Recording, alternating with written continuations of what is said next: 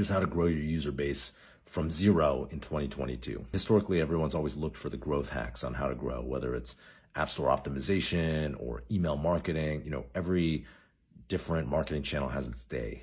Today, personally, I think it's all about building a personality as a founder out there on social media and then using that to drive community in the form of a Discord or some other social network, and really engaging your community in building around your product, getting feedback from that community. Maybe if you're building a Web3 project, letting them participate in some way.